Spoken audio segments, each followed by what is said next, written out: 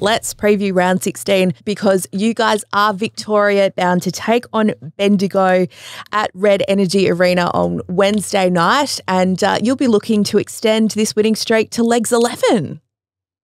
Yeah, so that would be amazing. I think the longer the streak goes, the more incredible and kind of surreal it gets. But Bendigo is a tough team. They beat us at home kind of earlier towards the season. Obviously, incredible players, Maley, Griffin, Levy.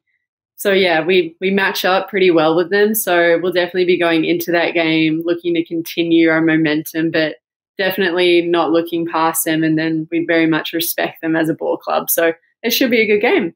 So it's a must-win for the Spirit if they are to be in with a chance to make the top four still mathematically possible. And shout out to the Spirit who are having their 2012-13 first championship reunion on Wednesday night. Half of that team still playing with Kelsey Griffin and Kelly Wilson.